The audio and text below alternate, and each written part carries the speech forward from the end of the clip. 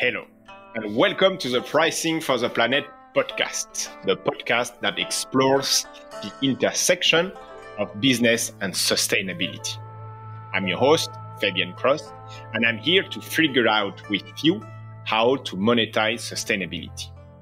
Indeed, for us, the only path to amplifying and accelerating sustainability is by framing it as a driving force for business. Whether you're a business leader, an entrepreneur, or simply curious about how sustainability can be monetized, our podcast is here for you. Today, I'm super excited to host Massimiliano Costacurta, Chief Product Officer at FullTruck. Massimiliano, thanks for being here. Thanks for having me. Very excited to be here, Fabian. Thank you. So you know the podcast, we always start from the end. So first question, if listeners could take away just one key message from this podcast, what would it be? Well, let me start by saying something probably trivial but very important. That is, we are exactly in the middle of a revolution. I think that everybody knows that, or at least everybody working in tech has to acknowledge that something very, very impactful is happening. And I'm referring to this, new wave of AI innovations and AI technology, especially generative AI, which is really having a big impact in our daily life. I truly think that these new technologies are very, very impactful also from the sustainability perspective, because they can be really leveraged to alleviate the, the everlasting tension that there exists between business and sustainability. These technologies are really reshaping our understanding of how we can harmonize profitability and ethical and environmental considerations. And I'm far from saying that these technologies will save the day. So sustainability is a marathon, is something that cannot be achieved overnight. But I truly think that these new technologies can be the key points to do something which can speed up our path towards sustainability. And even more important, sustainability has many sides, right? And one of the most important, actually not the most important, but one very important side is pricing, which is not exactly the top of the list conversation that you hear when it comes to sustainability. But prices are very important because they are the interfaces between companies and their market. And prices incorporate exactly what the companies care about. Now, up from now, it's mainly, financial metrics like revenue or cost plus markup or something like that. But it cannot be like that from now on. So they have to incorporate also other aspects, like the things that they are doing for the world. And I truly think that AI methods, machine learning, all the things that we are going to discuss in this podcast can be leveraged to find the right price, find the right balance between prices and long-term sustainability goals of the companies. Perfect. And just like full disclosure, I've discovered you through your great research around multi-armed bandit pricing. Could you delve into this while introducing you? Yeah, absolutely. Maybe I'll start by saying a couple of words about me. And to be honest, it's a very awkward moment for me because I just started a new position at FullTruck, as you said, a Chief Product Officer. But before maybe getting there, I can spend a couple of words about what I've been doing in the last, 17 years, probably. So my previous professional experience was dedicated to build up my previous company, which is called Rulex. Now, Rulex is completely different from FullTruck. The main goal of Rulex as a company is to build the best end-to-end data management solution out there. So long story short, I've been exposed for all these years to all the things related to data, to machine learning, to artificial intelligence, and I've been lucky enough to apply them with Rulex to very large corporations across the world, especially in the area of supply chain, like CPG or MDC companies. But Rulex is very horizontal, right? So it's a company that manage data, regardless of them being, coming from supply chain or financial services. So FullTruck is a completely different story. So it's a very vertical value proposition, which is based on trying to build, we can call it a marketplace for logistics, where the main goal of the company is to try to create an ecosystem where shippers can find the best carriers to fulfill their shipments, right? And this is not an easy task because logistics is a very fragmented market. It's a very inefficient market, and when I talk about inefficiencies, I'm not only referring to operational inefficiencies, but also coming back to sustainability. There is also a big problem because while we are talking, huge amounts of truck are moving around completely empty. This is not only a financial problem; it's also a sustainability problem because these are basically CO2 emissions that we could completely avoid. So one of the goals for the company is exactly this, try to limit as much as we can the amount of shipments that are done by trucks completely empty, I'm sorry. And on the other hand, as I mentioned, the fact that we are a marketplace, you perfectly know of more famous marketplaces like Uber and I don't know, Airbnb and stuff like that.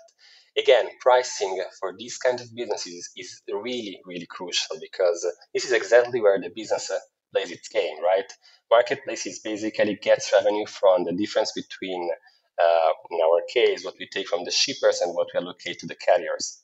So getting the right price, in this case, getting the right margin is where we risk to break our neck, if you know what I mean. Because if we take, if we take a too big margin, then carriers get angry and obviously don't want to work with us anymore. If the margin is too little, then we cannot sustain our business. So again, find the right price at the right moment is absolutely crucial for us. And this one of the main reasons I started to take this challenge, and so to get a chance to apply my knowledge on dynamic pricing and getting back to multi-arm bandit. So your initial question was how did I first get in touch with this kind of technologies? Now, my story is probably pretty different from the other stories in these cases because my knowledge didn't come up from universities or academia, but actually I had a pretty traumatic experience, meaning that some time ago I interviewed for a company, a US-based company who is working in the airline industries. Okay, they basically work for revenue management in the airline industry, and you know how little are the margin in that case. So pricing again is super important in that case. And in the interview process was very tough. I think 8 or 9 different rounds with different interviewers, and I think I did pretty well, except for this one session with this guy who completely focused the interview on this kind of technologies, on multi-arm bandit, reinforcement learning. Now, the bad news for me is that I never heard about them, so I was completely destroyed, to be completely honest. So the bad news for me was that I didn't get an offer. But when I overcome the depression of not getting an offer, I started to think, wow, but why there is a company which is already pretty consolidated that is focusing so much on this kind of technology that I don't know anything about. So I started my research and I discovered a completely new world of techniques that I fell in love with because I think they are truly impactful, truly useful, especially if you don't have data up front. So maybe we can speak about how they work and how they can help. Yeah, sure. I mean, go again. I mean, I'm fascinated by, multi-arm bandit, especially applied to pricing. We do a lot of multi-arm bandit, but more like in the digital world. And when I discovered your paper about multi-arm bandit pricing, I was like, really, wow, that's such a cool topic. Indeed, it is. And maybe, for the audience, we can spend just a couple of words about what multi-armed bandits are, starting from the name. So, first of all, one-armed bandits are nothing but slot machines, the ones that you find in casinos, right? And the arm of the bandit is nothing but lever that you pull to see if you have won or if you have lost. Now, multi-arm bandits are called in this way because basically all the problems that can be tackled with these strategies can be reduced to a scenario where you are in a room with several one-arm bandits, and your task is to discover, with different win rates, obviously, and your task is to discover as fast as possible, as quick as possible, the slot machine with the highest win rate. So your question is mainly, as soon as you have done a couple of attempts, and you have learned something, should you stick with what you have learned? That is, you should exploit your knowledge, or you should also explore the options that you have left up to now. So multi-armed bandit is a branch of reinforcement learning which actually works on this kind of problem, the balance between exploitation and exploration. And when it comes to pricing, that's exactly the same. Your levers are nothing but your price points. That is, you have several price points that you can put on the table with your market, for example. And the question is, you have a previous knowledge of about some of those price points. What do you do? Do you stick with them, or can you afford to go exploring other price points? Now, what these kind of strategies help you with is to get to an answer as fast as possible. And for this reason, I think I'm very fascinated with them because, as I was mentioning before, you don't need a lot of data up front. So it's not like machine learning that you have to, accumulate a lot of records, like thousands, tens of thousands of records, because you get up with something meaningful for you. But you can immediately start. Okay, and the mechanism is very simple. So you do an action, you try a price, for example, and you get a reward. And this reward is, for example, you have sold or you haven't sold your product. And this is really the interesting part, which can build a bridge with sustainability, because currently this reward is always taken as my revenue out of this product. Again, only financial metrics. But what if we start to incorporate in the revenue in the reward measure something like, I don't know, energy waste, energy consumption, water consumption, these kind of metrics? Yeah. And the reward becomes something more sophisticated that can help finding the right price to allocate the product by taking into account also other dimensions which are related to sustainability. Now, don't get me wrong, I'm not thinking that multi-armed bandit, again, will save the day by simply doing something like incorporating in their reward sustainability measures, but I truly think that they can be used to tackle this kind of problem. And also, just to close on this topic, there is also an evolution, which is contextual bandits. That is, instead of only considering, your price point, your possible actions, there is also the possibility in these algorithms to include the context these actions are supposed to act on. For example, the context in the case, I don't know, of an e-commerce could be the information of the user that is navigating on the information that you have available of the user that is navigating on your website. So you can tailor the best action depending on specific information about the user that you're dealing with. So they are pretty powerful, and again, I think I'm going to have fun using them in FullTruck. Yeah, and I think you covered that, and for me, it's really the missing piece between the move from 1P to 3P, which is planet, profit, and planet, people. Sorry, people, planet, profit, and I think it was a big question from the entire pricing community, which was like, yeah, it sounds great to do, to move from profit to the 3P, but how do you do that, like concretely and pragmatically? And I think your approach, using multi-armed bandit or contextual bandit could really solve that.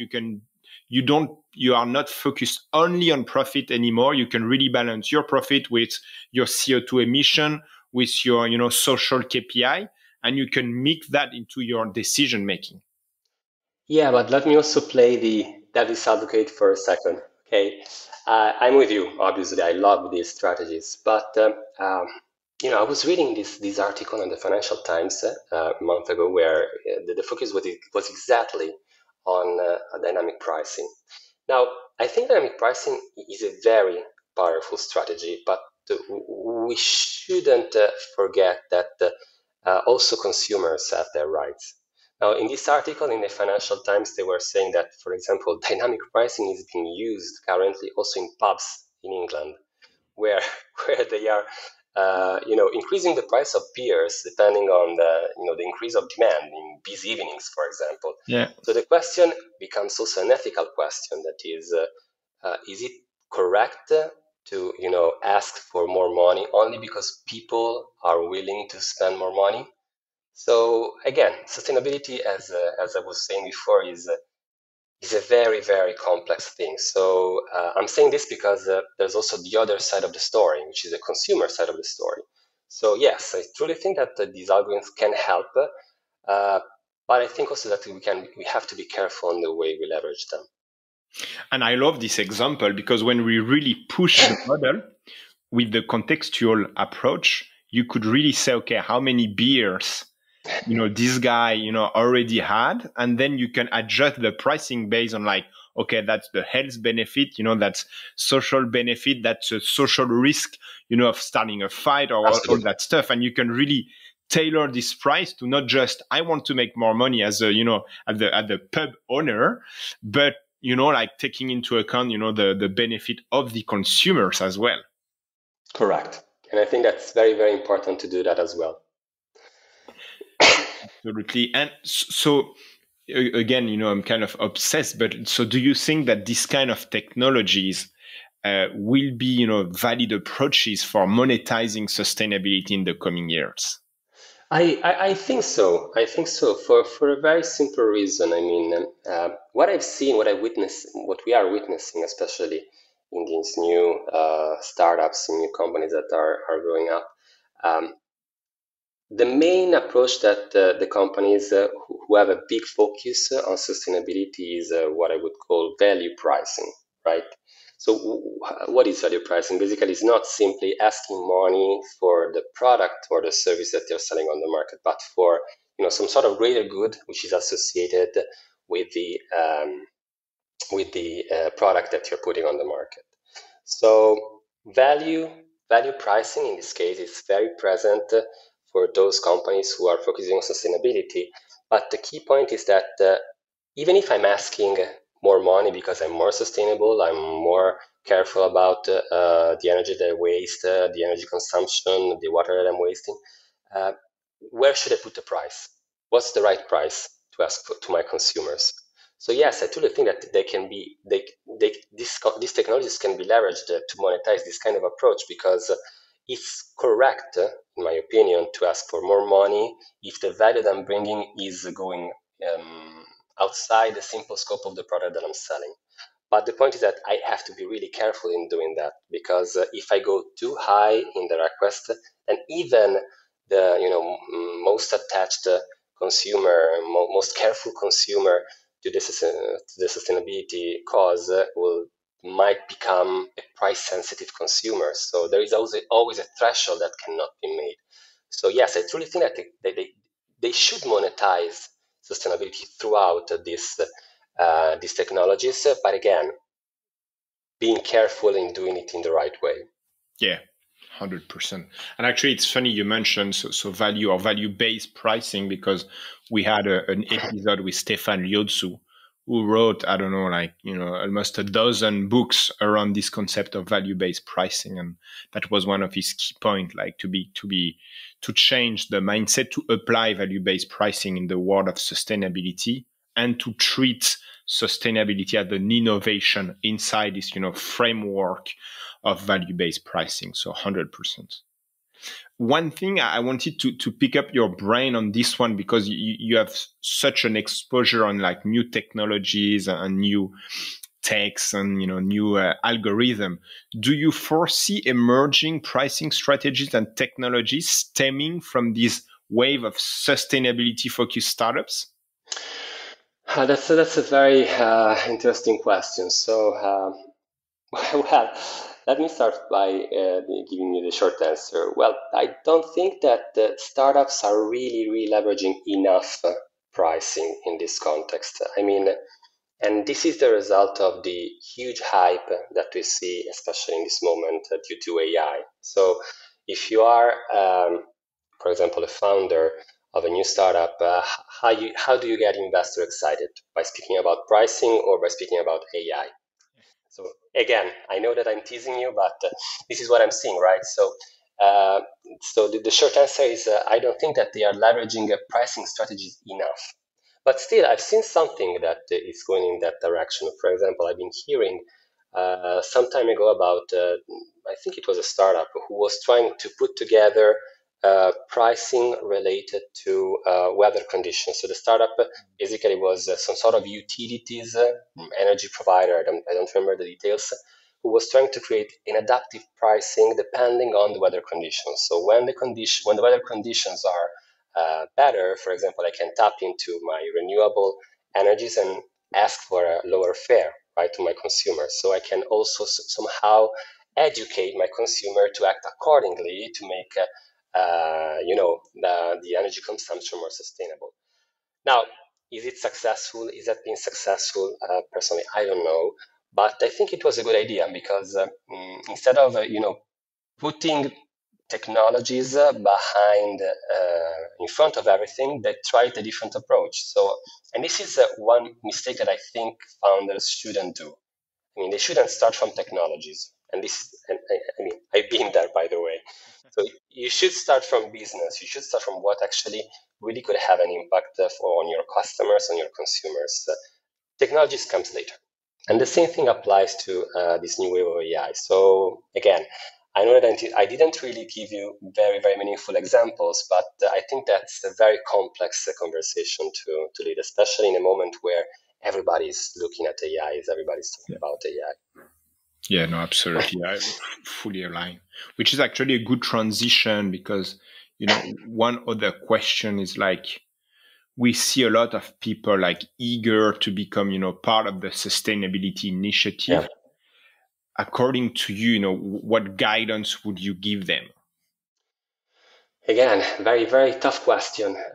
I think that the first advice it's linked to what I was saying before. So uh, I hear a lot of founders, a lot of people, saying something like, "I need to do something for the planet. I need to, to get on board on these sustainability things because I care about the planet. I care about my family. I care about my children and stuff like that," which is completely understandable, and I share that. But I personally don't think that's the right way to start things. I personally think that it's more important to start from what you love to do and what you're good at, and then start from there and understand which impact that can have on the planet in the right way. In some sense, FullTruck is the same thing. It's not that we claim to be, sustainability heroes. We are good at managing logistics, but inside logistics there is one thing which is really harming the environment, which is empty trucks getting around back and forth. So since we are good at managing logistics, what can we do to do something better for the greater good? In my opinion, this is a better approach to start something which can have an impact and to go, to follow along this new sustainability movement. Then there are other aspects, obviously. I mean, it's not that you have to be a sustainability hero to be more sustainable, right? You can start small, for example, by simply changing your habits in your family, in your workplace, by reducing waste and stuff like that. So I think that it's important. The education is very important because the more educated we become, the more we'll be able to create, I think, the most powerful leverage that humanity knows when it comes to change, which is peer pressure. So it will become unacceptable not to be sustainable. But you have to start from yourself, from your family, from your community, right? And obviously, it goes without saying, keep being informed with podcasts like yours, understanding what's happening in the world, how things are changing, how the focus are shifting, and creating a network. I think that these are my advices to be sustainable in our little house. Amazing. So Massimiliano, thank you so much. One thing, because I like this podcast because we have like two topics. One is really like, multi-arm bandit around pricing. And the other one is FullTruck. So if the listeners, if they want to hear more about FullTruck, where can they go? They can go on our LinkedIn page, so they can follow up. The page has just been created because the company actually changed its name last month. So everybody is absolutely welcome to come with us in this journey. Perfect. And it's easy to find. It's FullTruck, so like the wording is super simple. Perfect. Again, Massimiliano, thank you so much. Thank you all. Thank you, Thank you all for joining us today. We hope you found it insightful and inspiring. If you want to stay connected with us, learn more, and continue this sustainability journey and discussion, please subscribe to our bi-weekly digest on www.PricingForThePlanet.com.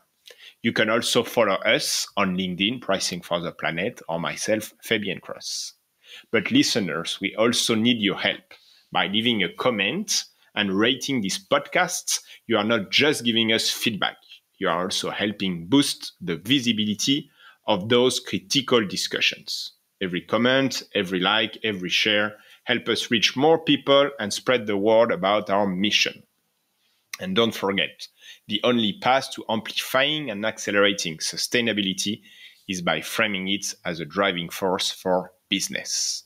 Thank you for your time, your interest, and your commitment to sustainability. Be well.